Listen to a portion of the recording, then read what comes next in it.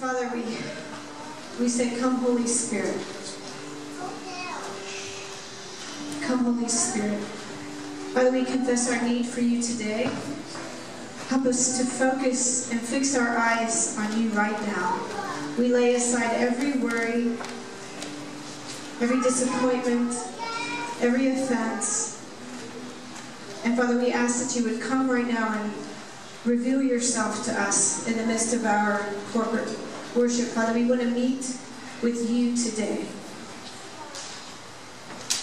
We glorify you, and we make room in our hearts right now for you to come and do what only you can do. In Jesus' name, amen.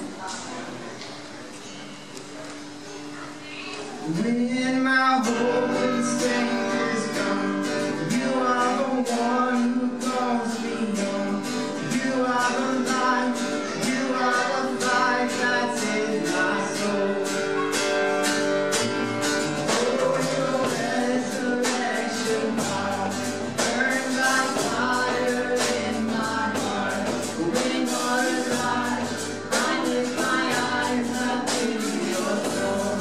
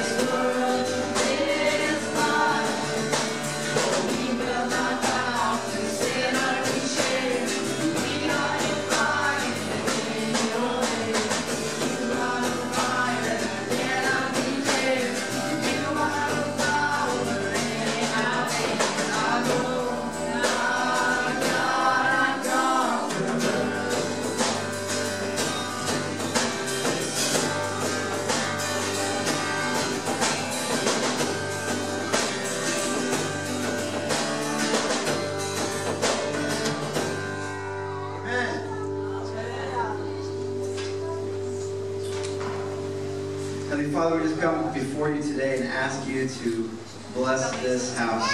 This is your house of worship, your house of prayer. Father, we just want to boldly say, there's no fear that's going to keep us from asking fervently and with faith and boldness to just say, come, and just bring your power and just show us, Father. Give us vision and give us truth and deep understanding of that truth, Father. There are people here who are desperate to know you deeply, Father, and there are people who are just dry. And Father, we're just asking for the well of life to just burst open and just overflow, Father, so that we can drink up today, Father. Lord Jesus, we are just so grateful for what you're going to do here today. We are just excited, Lord.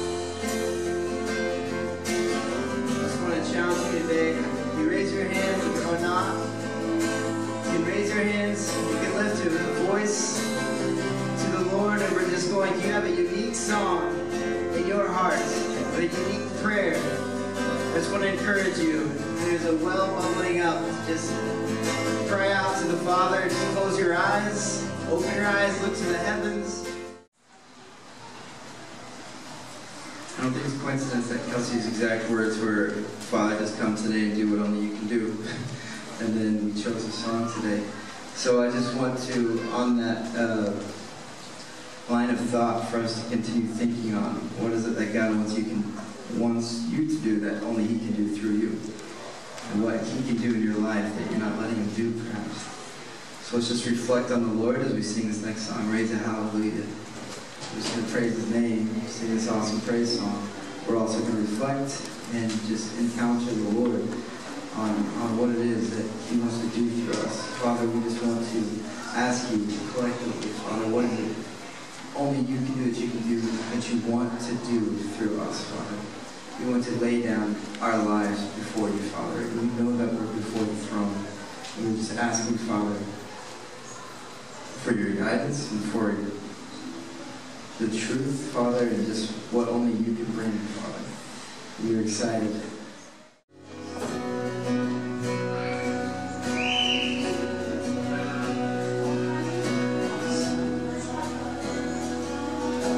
The Lord wants to hear your voices. Don't be afraid.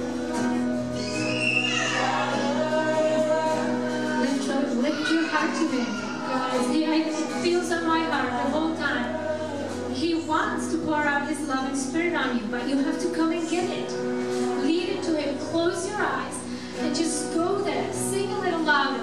Think the storm you're in, but the praise will really calm it. Focus on the Lord. Go get your breakthrough.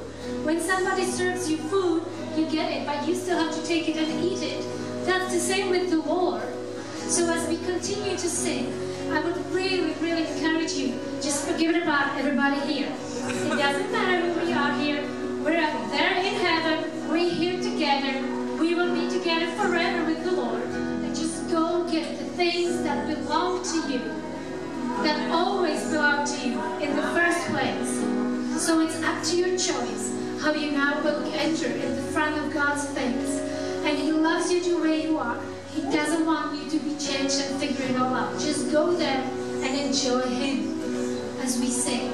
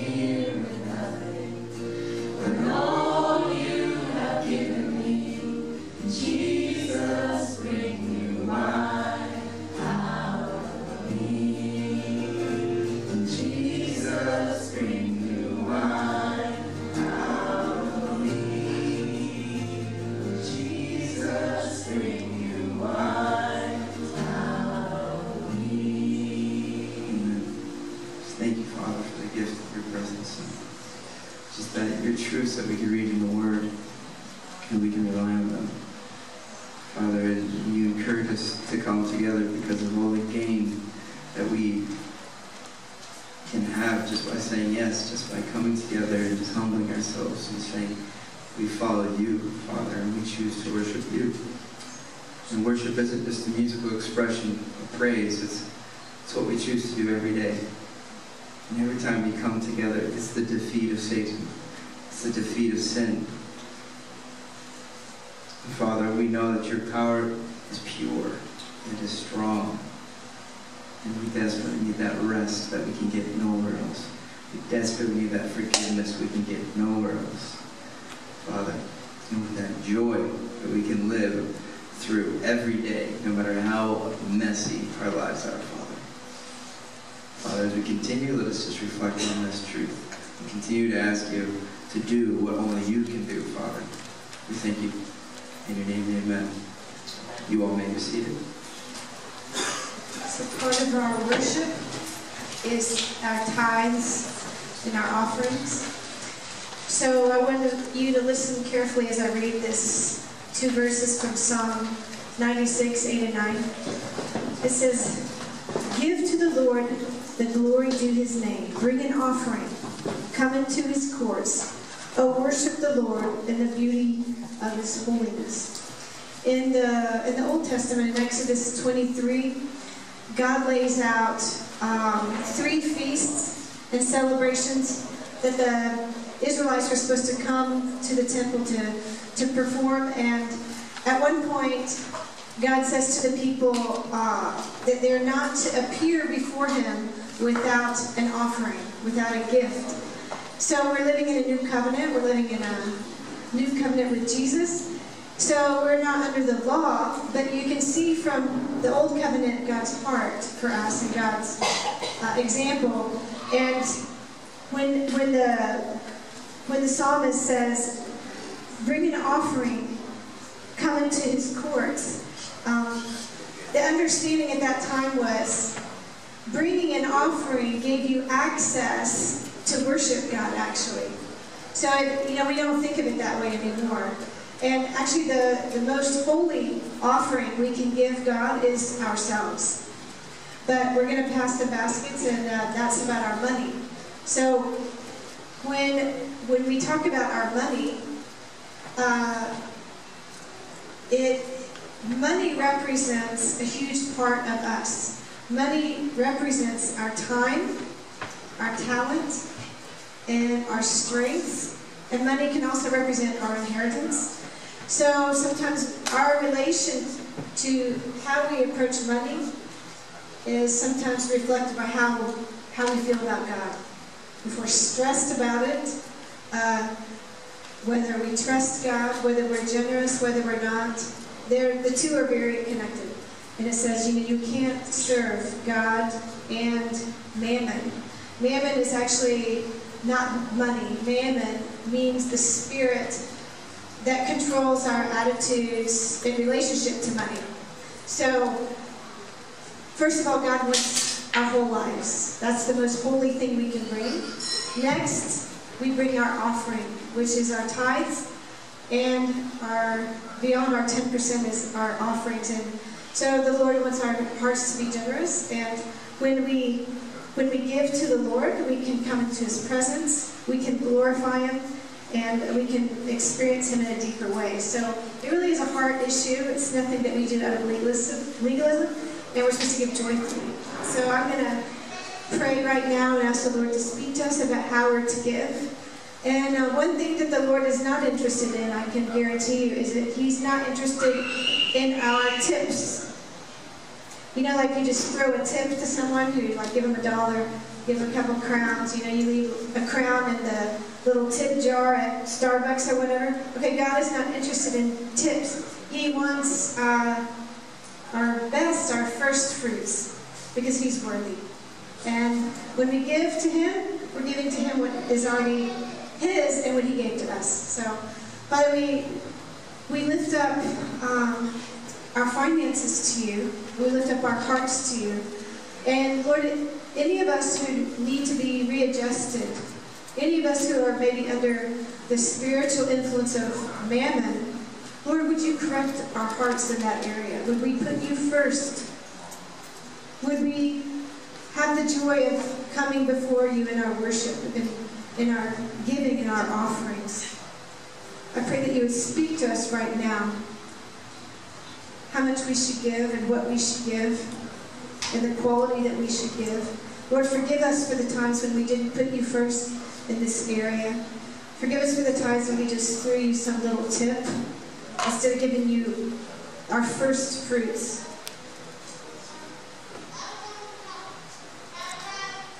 Lord, we offer ourselves as a living sacrifice. In Jesus' name, amen. Each time that we share, it's someone expressing what communion means to them. Certainly, communion was an ordinance of the church, and we were called to remember what Jesus has done. And I don't know, I probably have done 50 different messages about things that we could remember. Like the wine was Jesus' first miracle. He multiplied bread for 5,000, for 10,000. And maybe God wanted us to remember that He's a miracle-working God. And we should leave here today knowing that our God can do miracles in our life. And I've done that message before, but I thought of something else I wanted to talk about today. John, can I call you to read that slide really loudly?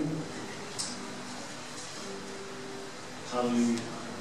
Luke chapter number 22, verse 14 to 20, and it says, when it was time, he sat down, all the apostles with him, and said, you've no idea how much I have looked forward to eating this Passover meal with you before. I entered my time of suffering. It is the last one I will eat until we all eat it together in the kingdom of God. Taking the cup, he blessed it, then said, take this cup and pass it among you. As for me, I will not drink wine again until the kingdom of God arrives. Taking bread, he blessed it, broke it, and gave it to them, saying, this is my body, given for you. Eat it in my memory. He did the same with the cup after supper, saying, this cup is the new covenant written in my blood poured out for you. Amen. Thank you. So what do you think the disciples were looking forward to on this night? It wasn't just a Sabbath meal. This was a Seder meal. It was Passover. So once a year, they got to celebrate Passover. I'm sure they were looking forward to that. I'm sure Jesus was looking forward to that. But it occurred to me this week with my travels, I was in Dallas the last 2 weeks, that Jesus was looking forward to something else. Anybody have any ideas what else Jesus might be looking forward to?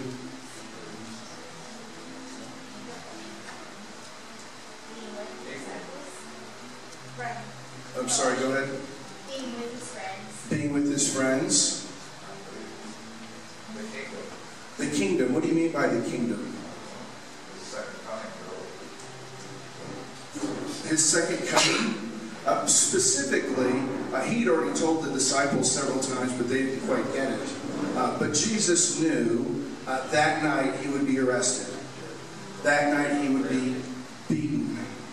And that morning he would be on the cross.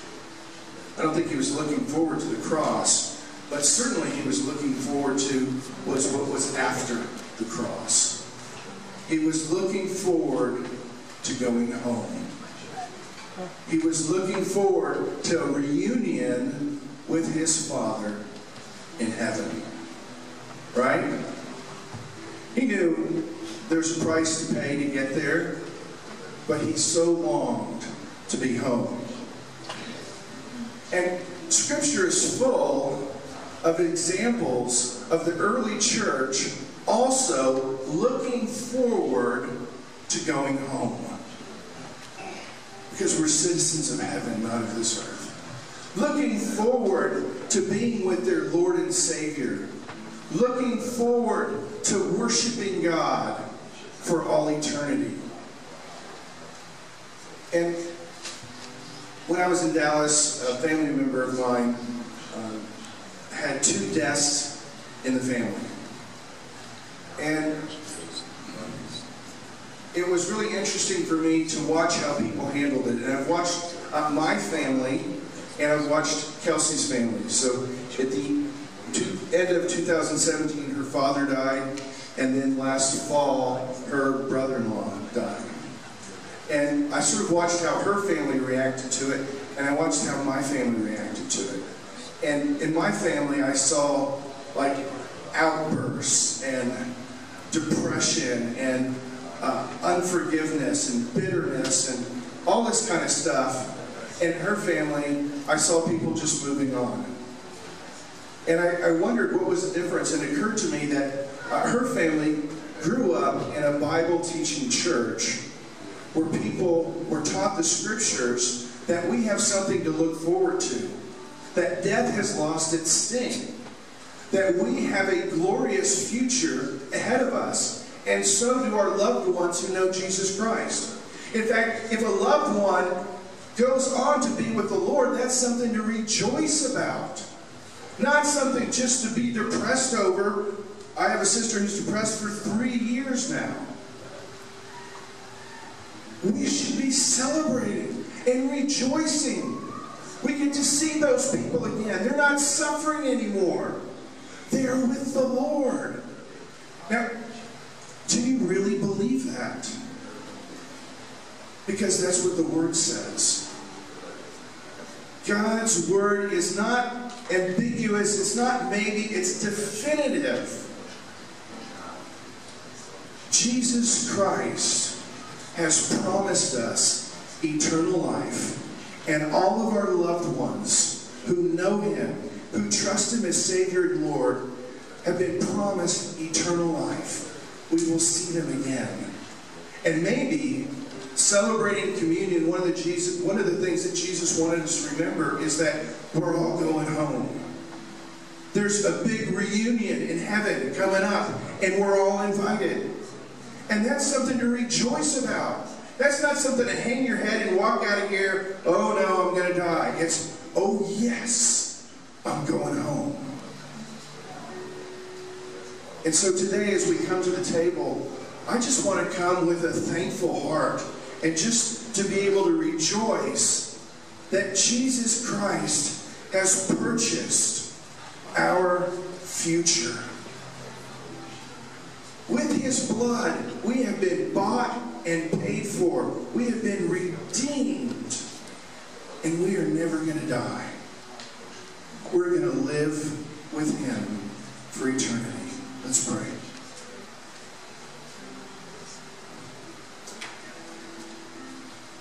Father, today we want to remember the price that was paid to redeem us, to buy us back, to seal our future.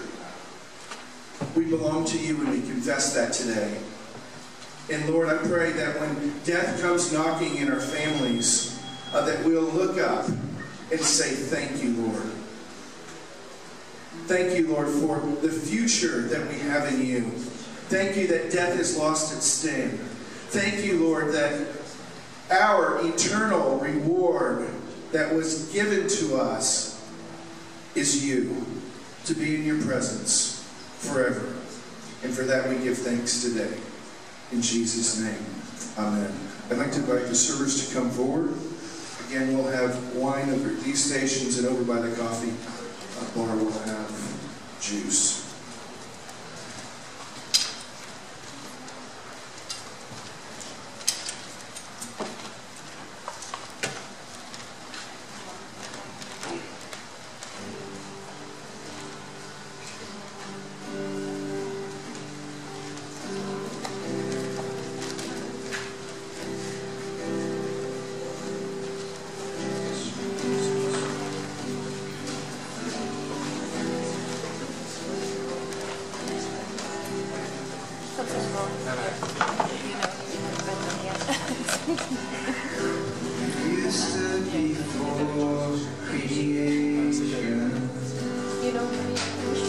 eternity in your hands.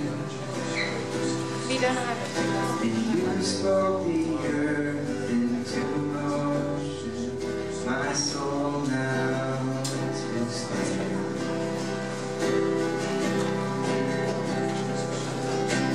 You stood before my failure and carried the cross for my shame.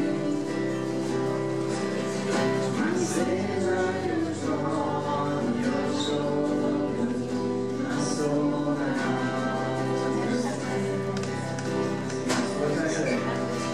So what can I say?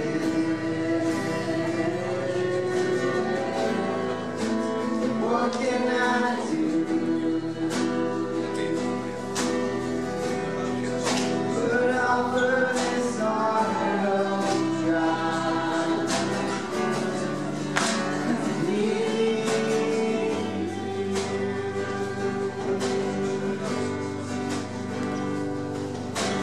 one walk along salvation. Your spirit alive in me. My life will declare your promise. My soul alive to stand. So what can I say? So what can I say?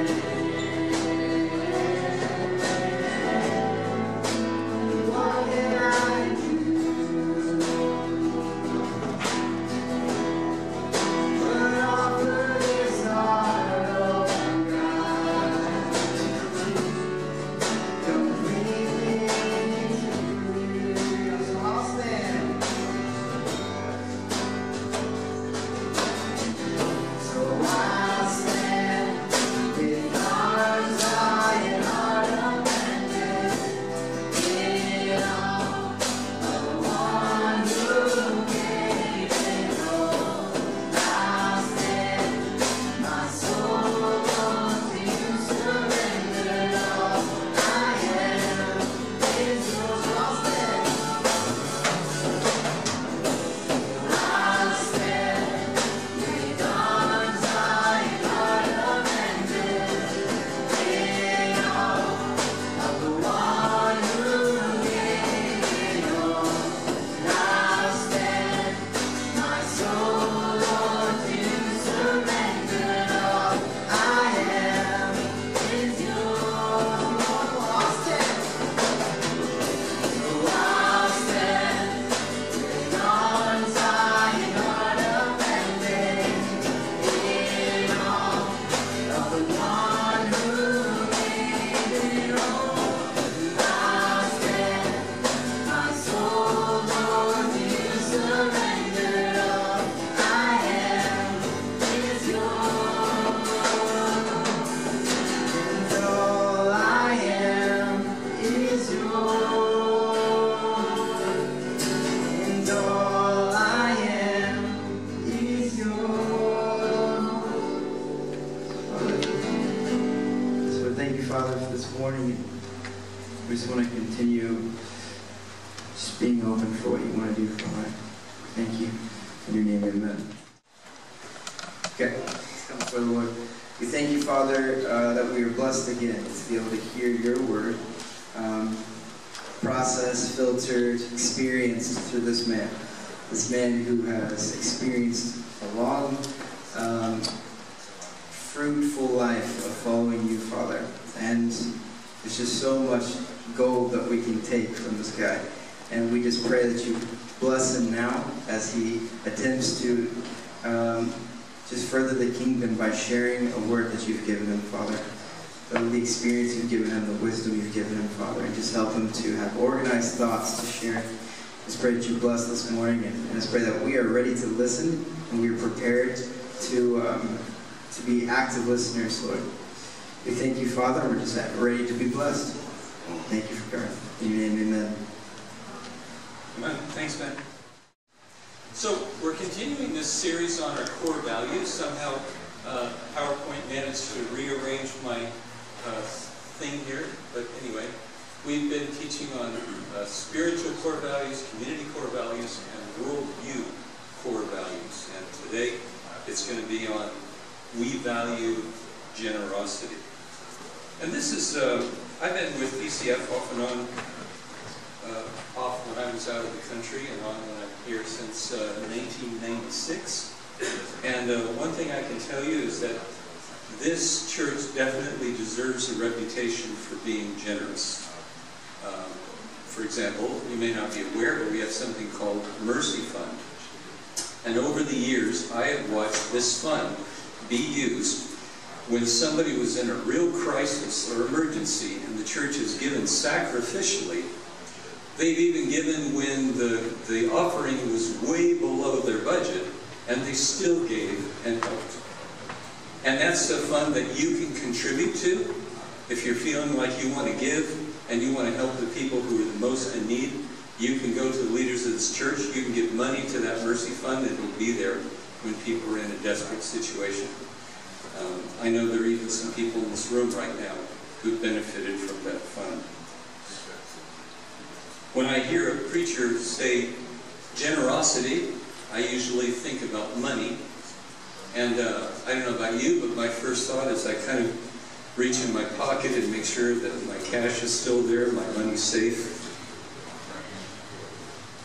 Yeah, that doesn't happen here. I'm so thankful that I've heard many times in offering messages that the speaker says, if you can't give anything, if you can give some coins, whatever you give, just give it with joy and trust the Lord to provide for you. And I really, really am thankful for that. There were times when I was like some of the people that you see when the offering plate's going around. I don't know if you've observed this. Now it seems humorous to me, but there was a time when it was me, and the offering plate would go by, and the person would reach in their pocket, and if they saw that they only had like a 1,000 crown note and a 500 or something, they'd go, well, I'll give next Sunday, I don't want to give that much. Or, okay, put that back in. All right, I got some coins. I can drop that in. And I'm just so thankful that God has done a revolutionary work in my life by the Holy Spirit to give me a whole different attitude about generosity. And I would like to share that with you today. I think that it's biblical.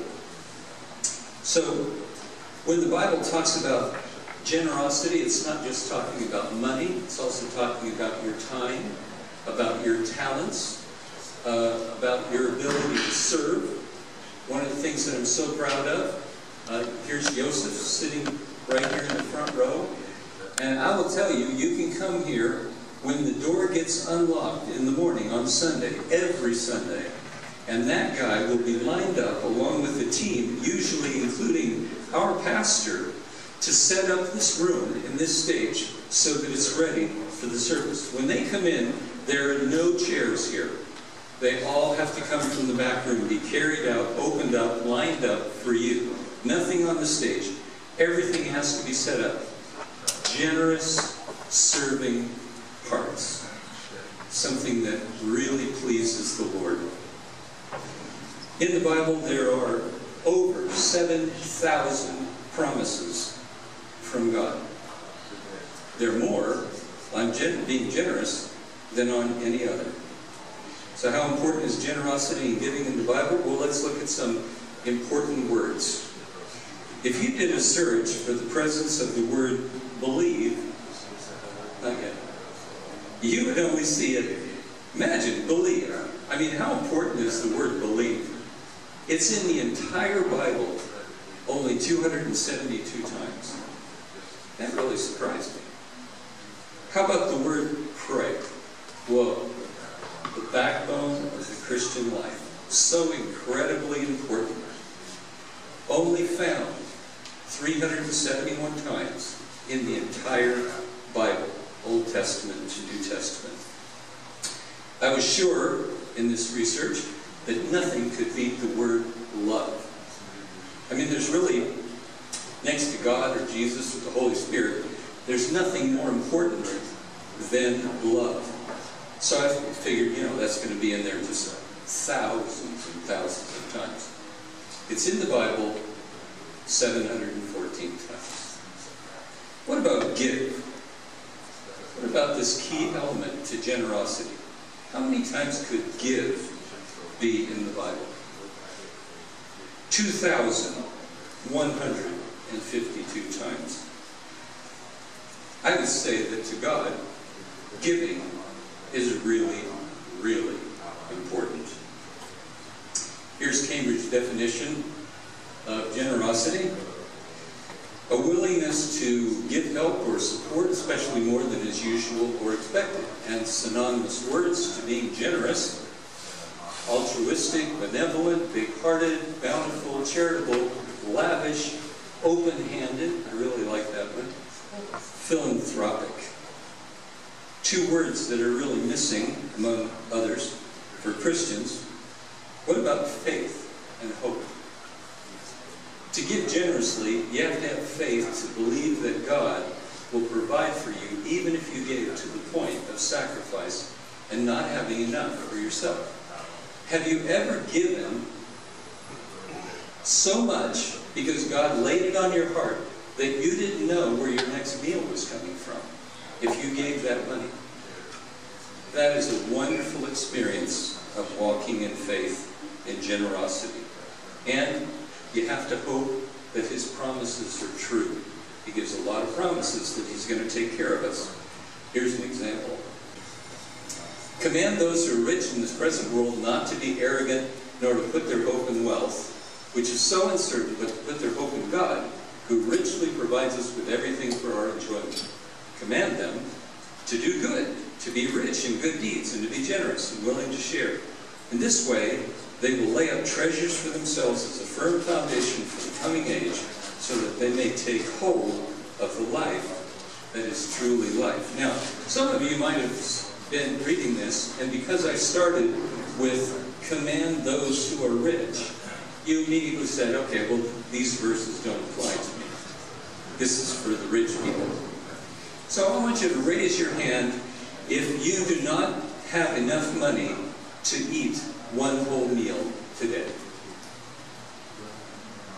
Oh, we have some. Keep your eye open, Pastor. Approximately 821 million people in the world do not have enough money to eat one full meal a day. 1 in every 4 children in the world has stunted growth due to malnutrition. How many of you do not have, in the place where you're staying now, running water, electricity, or a toilet? Anybody? Well, 1.6 billion people in the world don't have those 3 things. Now, the question is, does this include you? Compared to so many in the world, are you actually rich? I think we really are. We don't imagine that we have enough to be generous, and in reality, there are people in the world, over 1 billion of them, who dream of living like you live right now. So, I think we have the opportunity to be generous. Having a spirit of generosity requires obedience. Why obedience? Well, in the Bible, there's lots of promises from God if you're generous. It's, if you do this, God says, then I will do that. And that's common. For example, Proverbs 11:25 says, a generous person will prosper. Whoever refreshes others will be refreshed. Or Proverbs 22:9, the generous will themselves be blessed, for they share their food with the poor. God promises, if you're generous, I have a lot to give you in return. Now, I know some of you may be uncomfortable with that analogy because I'm saying God always says, if you do this, then I'll do that. And some of you are thinking, wait a minute, salvation doesn't work that way. I'm saved even if I do nothing. Is that really true? Wait a minute. Doesn't the Bible say you have to believe? And believe that you're a sinner? and believe that Jesus Christ is the only Son of God and died on the cross for you, and repent and let him be Lord, that's a lot that you have to do. Well, of course, I don't want you to be generous because of what you're going to get out of it, but I'll give you a short list of what the Bible says a generous life will give you. Others will see your generosity and praise God. These are all just taken from endless scriptures on generosity. It frees you from materialism. It tells others you love them. It blesses the body of Christ through your tithes and offerings. It enables missionaries to go out to reach the lost around the world. And when I finish speaking, you're going to hear from one such missionary that this church helped send out. It gives food and clothing to the poor. It humbles you and fills your heart with joy. God will bless you in your job or your business. It tells God that he can trust you. God will bless you in your work and all you do. Wow. If you're generous. You'll be humble when you're generous. You'll have love and express love when you're generous. You ever had anybody give you something to help you and they did it without love? That is not generosity. That's just charity. God wants you to give in a loving way. The synonymous word to generous that Cambridge left out is loving. Can you think of anybody more loving than your Lord and Savior, Jesus Christ? Can you think of anybody who was more generous in giving everything he had than Jesus Christ, including his life? And he's our role model. He's who we're supposed to be like. I've always struggled with the fact that our role model was tortured, ridiculed, and died on the cross, and that I'm supposed to be like him. I don't really know you. I don't know about you. Everywhere Christ went in his earthly ministry, he gave. To the end, even on the cross, he gave. His primary motivation, what was it? For God so loved the world. His motivation for generosity, love.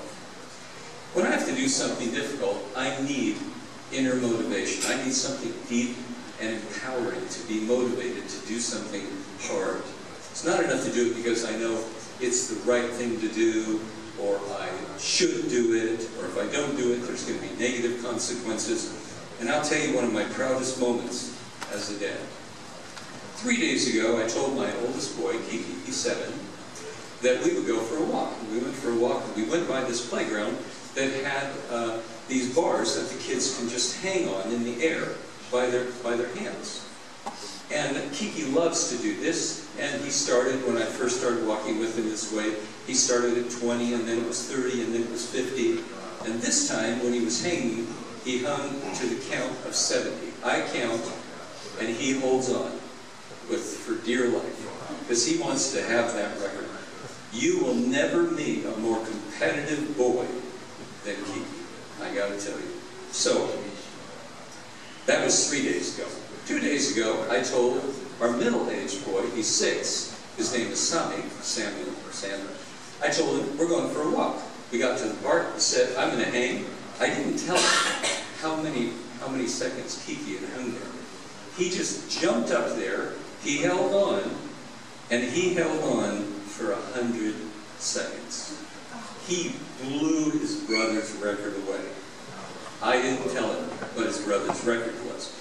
But I knew that the moment I got home, Sami would go find Kiki and tell Kiki, I held on to the count of 100. Now, the normal response that Kiki would give would not be in any way what you would call generous. He would be angry, he would be frustrated, and he would say, let's go to the playground right now, I'm going to beat that record. All right? But instead, Kiki turned to his brother and he said something I never imagined he was going to. He said, Sami, that's great. You did much more than me. You're the new number 1. He was generous in praise, and his motivation came because he loved his brother. And inside I thought, he's going to be a fine man today. Wow. If you've been wondering if you're going to have kids, if you don't have them yet, if you've been thinking maybe, or but this would require me to be too unselfish, to leave so much of my time. Please have kids and just love them. It'll transform your life. So crucial to being generous is that it comes from the heart, and the best is when your heart is full of love that comes from the Lord. Love is not about giving, it's about giving. And godly generosity is giving with no expectation of return. Now originally I planned on telling you a lot of wonderful stories to demonstrate generosity. I could go on the internet and of course I could find amazing stories of people who sacrificed incredible amounts. But then God decided that he would teach me a tough lesson, and it would come from my own life. Well, my family just came back from a 1-month vacation in America. And we were seeing family on the West Coast, most of the time by the water. If you've never been on a 1-month vacation, I highly recommend it. You just feel like, now this is a real vacation. I'm in no rush. I can just enjoy it. Second time we've done that. So, while we were in America, we saw someone in my family that really, he's quite old, 2 years older than me. That's quite old. He has no real retirement. He was destitute. And while we were there, he was kicked out of his home because he couldn't pay the rent and had to move into the back of his truck. A family member.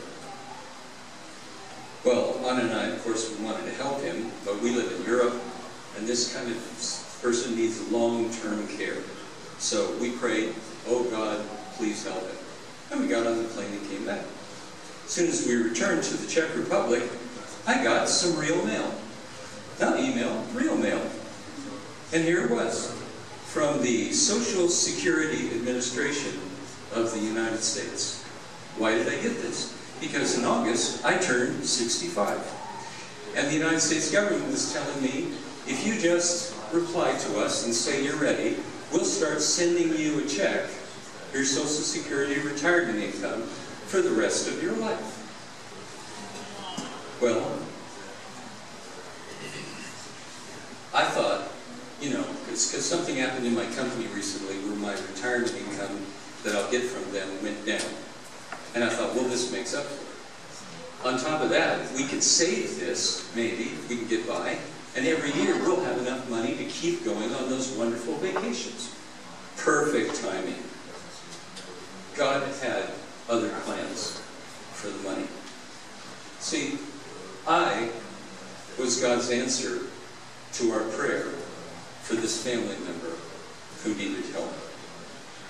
Well, I immediately had a lot of selfish thoughts. I thought, what if he wasted? He's never handled money wisely. Otherwise, he wouldn't be in this situation. This is not a good idea. Without me even mentioning my idea to my wife, God showed Anna, my wife, a wonderful way that we could give this money and help him in a totally responsible way. He would be homeless no more. I only had to give it for the rest of his life. Let's just say I had mixed emotions, okay? Because I am at heart a very selfish person. You can ask my wife after the service. She'll give you countless examples. So God had a discussion with me, and it went something like this. God asked, do you trust me to provide for your family?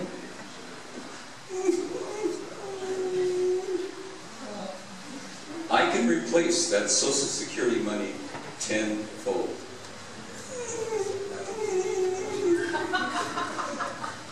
Sorry, that's the way our dogs sound when we leave without taking them for a walk. And I just thought, well, that's about the way I feel, you know. And he says, can't you be joyful? Who is your Lord? He asked me, and I had to say, you are. What does my word say? He asked me. I know. If any man come after me, let him deny himself, take up his cross, and follow me. But, Lord, he said, I want you to enjoy this. My word says, and this is in 2 Corinthians 9:7, each of you should give what you've decided in your heart to give, not reluctantly or under compulsion, for God loves a cheerful giver.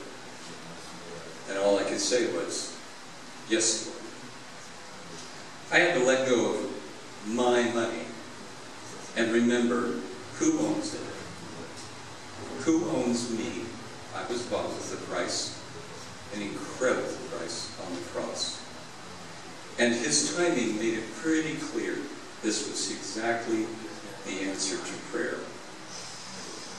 You know, he who paid for you is faithful and true. We can give and give and give because our source never runs dry. To give generously with your time or your actions, your talents, your things, it requires believing that God will give you what you need in your time of need. You can be generous with joy, not fearfulness. You would not exist if God didn't give. From the creation of this earth to breathtaking birds in the air to the amazing creatures on the earth, the waterfalls and mountains and valleys and flowers and so many things that he's given us the mandate to rule over, to the countless colorful creatures in the sea. He is a giving God. And we are called to be like him. That's who he's created you to be. Generous. Let's pray. Father, thank you so much for teaching me and humbling me in the area of giving. It's been a wonderful lesson, and I pray for everyone in this church that they will give in a ridiculous way, a way that the world cannot comprehend, because you are faithful. You will not fail them. You are there. You're not silent. You're in their life. You are beside them, in front of them, behind, in them, protecting them, caring for them. If they can trust in you, Lord, you can turn this world upside down. Like people like Anna and my dear friend, Elizabeth Harsh, who went to a difficult and actually, for a person like her, dangerous ministry to bring the good news of Jesus Christ, the generous gift of her life. So we praise you for her example. Help us to be more like Jesus Christ. Let us be the generous people. In the mighty name of Jesus. Amen. Hi, my name is Elizabeth Harsh. In January, I moved to Spain, and there I am working with an organization called Youth with Mission.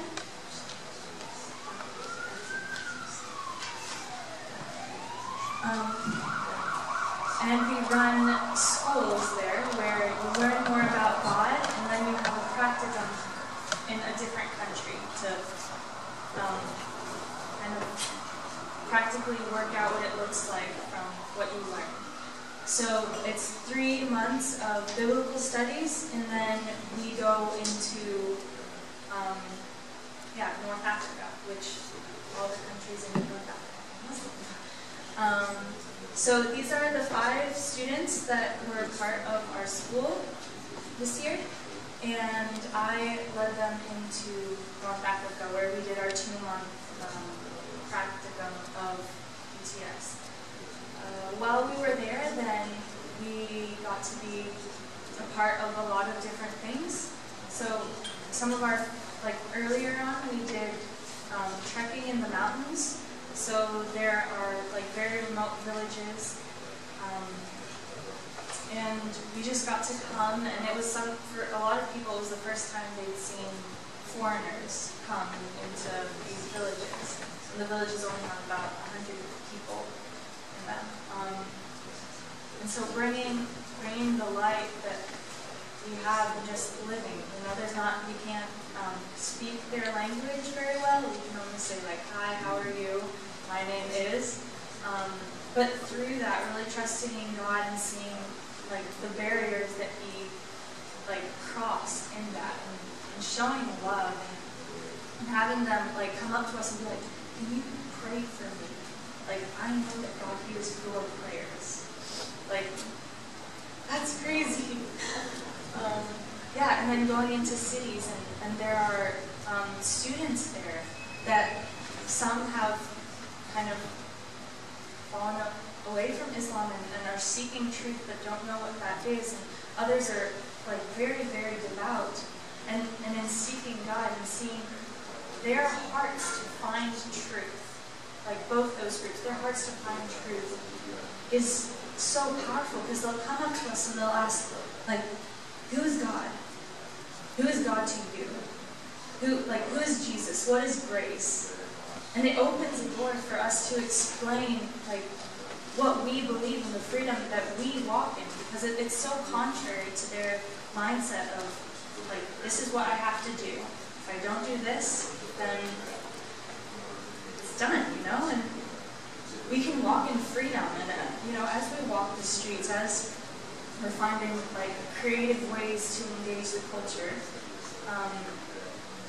yeah, seeing, like, some of the scales fall off, seeing, like, being able to speak out truth in a place where there isn't truth is incredible. And then being able to do it, like, with the team of students and seeing how they grow in their giftings that God has given them. And,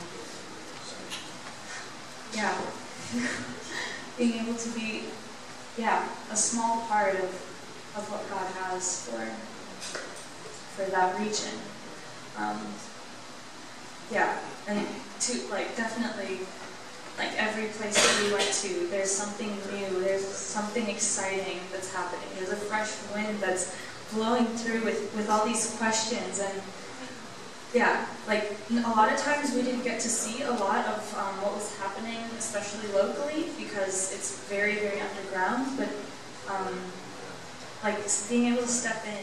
So the picture before is kind of a symbol of their hospitality. So, like, sometimes we would just get invited by, like, someone off the street and go into their home, and they would give us, like, tea, they would give us coffee, they would give us smoothies, they would bring their, like, biggest dish and fill it with food, and just their hearts, they have such amazing hearts and hospitable hearts. And yeah, just seeing how God is already in their culture and using them and bringing that truth to then see transformation in that. Yeah. And then the next picture is, this is just like in the mountains where we were trekking. And so there's a little village on the top there, and there are villages scattered all around this mountain range. Yeah, and seeing, like, the simplicity that they live in, and yeah, asking God to bring His truth into what that looks like. Yeah, and there are brothers and sisters all across that region, and yeah, it's really, really important to be praying for them, because it's dangerous and they don't get a lot of encouragement, because they're usually very isolated and don't know others because of like the mistrust and the fear that is within like communities.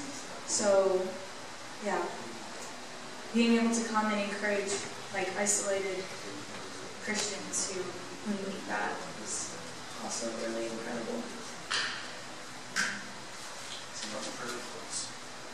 Okay, so prayer requests, definitely like the three kind of groups of people. Yeah, just Muslims who have open hearts to what we're doing there. Also for next year, we're running another school in September. So for students to come in and join, and really that God would open their hearts to what He has for them and what's in His will for their lives. And then,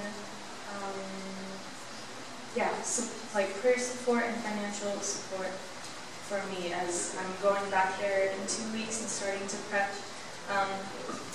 for the next school, and also hopefully doing some regional trips to build relationship and bring encouragement. So, yeah. Okay. Well, can we all stand? You can just pray right where you're at. Just pray out loud. You can even pray in your native language if you want. And we'll pray for those requests as well as pray for Elizabeth. Father, thank you for all you're doing. And we want to send Elizabeth back out to do your work. Thank you for her heart. Thank you for her heart that's willing to walk by faith. We bless her to be bold and to be obedient and to walk through doors that most of us can't walk through or wouldn't be willing to walk through. So, Father, we bless her to go forth into what you're calling her to do. Protect her, Lord. Pour out your blessing on her in Jesus' name. Amen. So, you can be seated again real quick. I want her to stay up here with me. So, as a practical application for what sermon we just heard about generosity, we want to take up an offering for Elizabeth. And so you can pass. I know that we didn't have time to prepare you for this, but just as you feel led, we want to sow into her ministry, into her life, and we are so blessed that you could come to share with us. Is there anything else you want to say? Yeah, I would ask you not to share or post about what was just said, because a lot of this information is sensitive, so just, use discretion on that. Thank you. So John's going to come and bless us, and we are so honored that we can bless your ministry.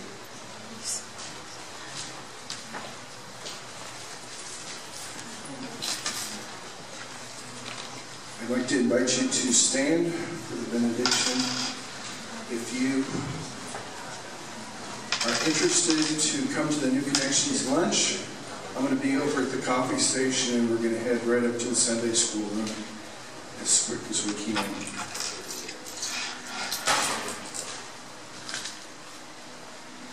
I just want to bless each of you today with a Father's love. I want to bless you with Jesus' grace. And I want to bless you with the Holy Spirit's fellowship. That was Paul's prayer for the church. And it's my prayer today for you. Leave here today with the joy of your salvation. And may your life count as you give it away to those that God brings into your path. In Jesus' name, amen.